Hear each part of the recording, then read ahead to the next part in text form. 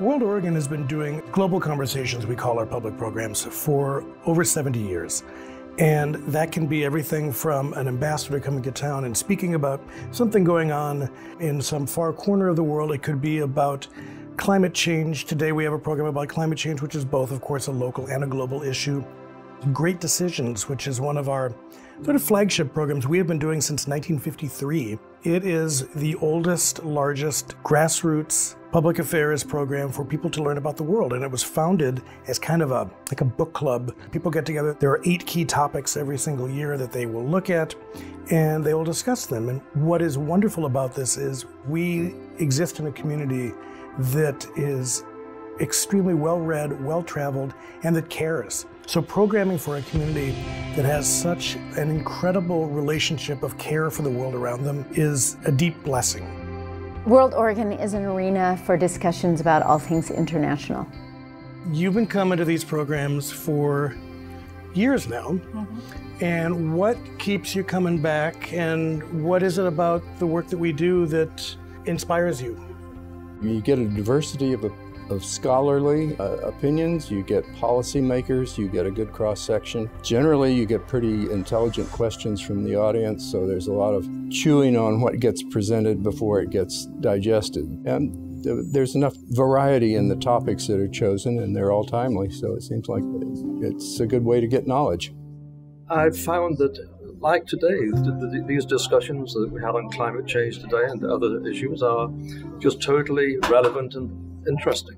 So it feeds your curiosity. It does. One of the challenges of working for a nonprofit that is doing mission-based work and is involved in issues that are global is one would like to assume that every day you're doing something that makes a difference. It's not always that easy.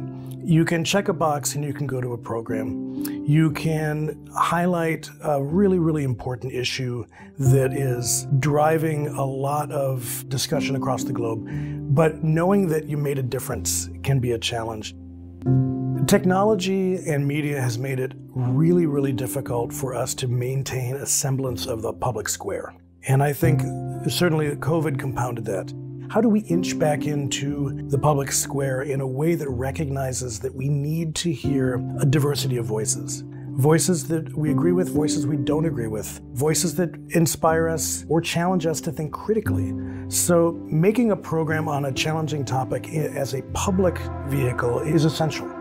When you look at the key topics that we were looking at 60 years ago, they're the same topics we're still looking at. We're looking at China, we're looking at energy independence, we're looking at civil rights, we're looking at global economy, we're looking at public health. The thing is, these are not light switch topics. There's a dimmer. They get brighter, they get a little more dim at times, and I think that we keep coming at these topics because they matter, and they frame who we are. Having and sharing a prosperous future means we've got to balance all of these topics. It's really a blessing to program for a community that cares.